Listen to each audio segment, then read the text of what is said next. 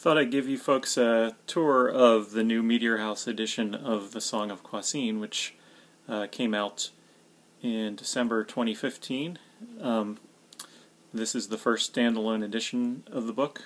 The novel was first published in the collection Gods of Opar from Subterranean Press in 2012. This is obviously the novel which I co-authored with Philip as a farmer. It is the third volume in the Khokarsa series, following Hadon of Ancient Opar and Flight to Opar. So this is the paperback edition. There's also a hardcover edition available from the Meteor House website. The hardcover is a limited edition, whereas this paperback is a trade edition that should be around for quite a while. So, to begin, it has a beautiful, epic cover art by artist Bob Eggleton. This is the same cover art that was on Gods of Opar. It illustrates a scene from the novel, The Song of Kwasin. That's Kwasin right there, in fact. So that's fantastic. We wanted to use this again because the art is just so wonderful.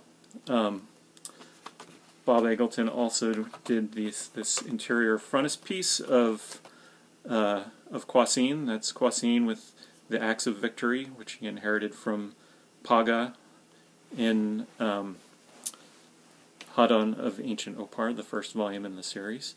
This is pretty much exactly how I picture Kwasin looking, so that's fantastic. So this one's edition is signed. If you order it from Meteor House, they still have some signed copies of the paperback. If you order it from Amazon, it will not be signed.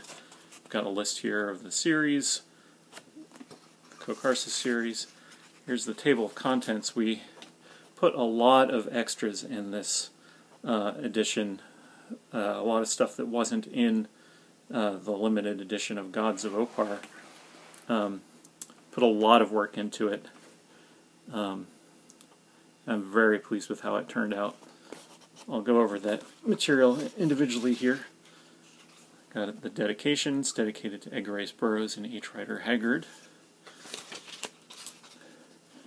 I have a great new introduction to the novel by Paul DeFilippo. He's one of my favorite authors, actually. So that was a high honor to get that. And then I wrote a new preface to the Meteor House edition, talking about the background of the series, background of the novel in particular, and it's had a very peculiar publication history. It almost wasn't written. Phil Farmer had started writing it back in the mid-1970s, and then stopped to pursue other publishing projects that he was working on. And he always intended to get back to the book, but he never did. And after he retired, that's when he granted me permission to complete his unfinished manuscript based on his outline. So there's a lot of good information in there that I go over. Also got a story so far synopsis of Hadon of Ancient Opar and Flight to Opar to get you caught up on the series if you haven't read it for a while, or if you just haven't read it and want to just read this one. Got some fantastic maps by Charles Berlin, who's also done some other farmer illustration in the past. Just a sample there. These were newly commissioned for Gods of Opar, actually. And this map has never appeared. This map is actually specific to this novel. The other ones appeared in the other previous novels in the series. We got chapter 1 here. Phil was known for having great opening lines to his novels, and these are in his words. He wrote this part of the manuscript. The opening line is, "The strongest man in the world came puffing over the top of the hill and met a god." So, classic farmer. And it's quite a long novel. Goes on for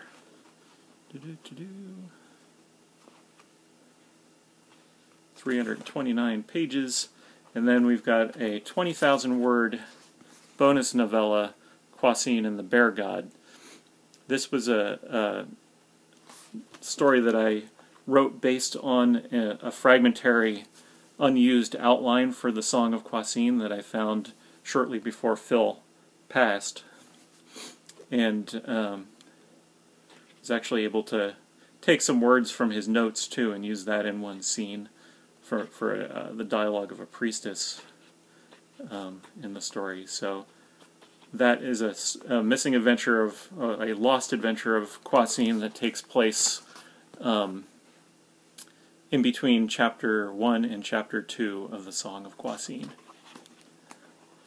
So that's quite a long. It's a novella, full novella. And then we get to the addenda. So addendum 1, we've got the world of Khokarsa. Begins with the Khokarsan calendar. It's a short little piece taken from Philip as a farmer's notes on how the Khokarsan calendar was set up and the gods and goddesses that made up the names of the months. There's an article on the plants of Khokarsa. Phil did a ton of world building for this series, even though he only, wrote those 2 books and then had this 3rd one planned and begun. He did kind of a Tolkien-esque amount of world building. So appropriately, I have a guide to Khokarsa. This is an updated version of the guide that was originally published in the Titan Books edition of Hadon of Ancient Opar. This is expanded. It was expanded again in Flight to Opar to encompass both of the first 2 novels. This version encompasses all 3 of the first 3 novels. So we've got cast of characters,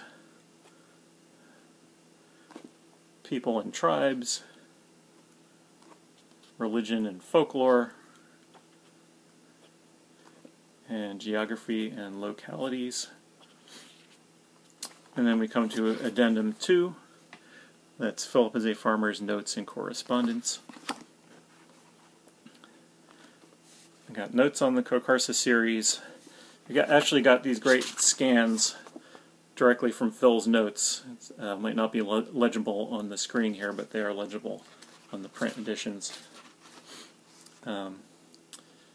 So, giving you some background on how he created the series. There's actually that creation myth that I used this as part of dialogue in the Kwasin and the Bear God. There's the Khokarsan syllabary. I was very happy when I found that among Phil's files because it allowed me to sync up the names that I had to create for the novel, or transcribe from the Khokarsan tablets, if you will. It has the glyphs and the syllables from the Khokarsan language, so I was able to make a lot of the names very authentically Khokarsan, linguistically speaking. Then we get to Philip as a Farmer's original outline. So if you want to see what Phil originally plotted for the book and compare it to the novel, now's your chance. It's right here, right from Phil's typewriter. We've got the scans reprinted.